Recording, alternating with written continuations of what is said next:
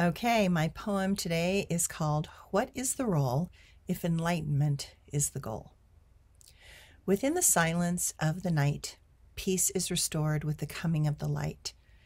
How we live is one part of the game. How we rest is actually a greater aim. We learn to cope with the daily grind. We learn much more when we let go of the mind. That is because we are in a waking dream, one that tries to build self-esteem. In this density, there are many games, so many possibilities with so many names. But what is the point of playing a role if enlightenment is actually the goal?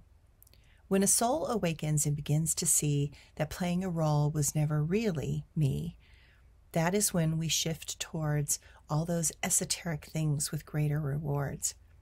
Listen to your heart. Ignore the concept of time. Know right from wrong and be forever kind. Give the love that you have inside to give and realize that this is how we learn to forgive. Thanks, everyone.